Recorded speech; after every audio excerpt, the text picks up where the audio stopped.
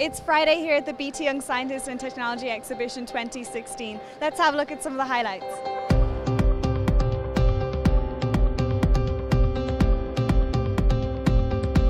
I'm here with Mark and James from Rathmore Grammar School. Tell us about your project. Where did you get the idea?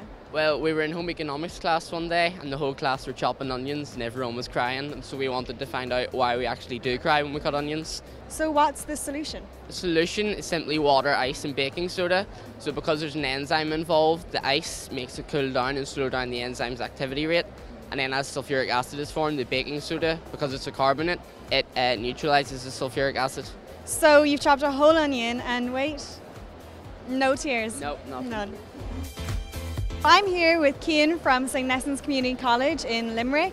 Where did you get the idea for your project? I came across the idea over the summer where there's this charity called Enable, and they provide plans for 3D printed prosthetics. So basically anyone around the world could create a prosthetic hand or device with access to a 3D printer. So I assume this is cheaper than a prosthetic you'd get, like normally? Yeah, well, a normal prosthetic would cost between 5 to 10 grand for a prosthetic at that size, but we printed the hand for under €40.